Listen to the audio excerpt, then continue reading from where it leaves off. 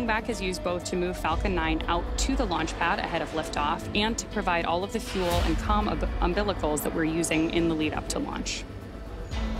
There are those clamp arms opening up. And then we'll see the Strongback pull just about 2 degrees away from Falcon 9 in the final lead up to launch. Then at liftoff, it's hard to see, but that Strongback will move just a couple degrees away.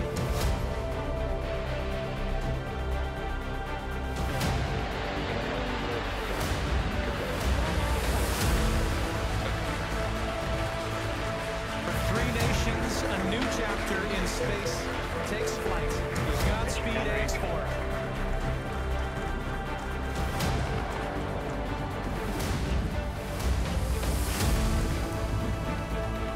And that call out from mission control means Dragon that Falcon's nominal trajectory. everything is right on track.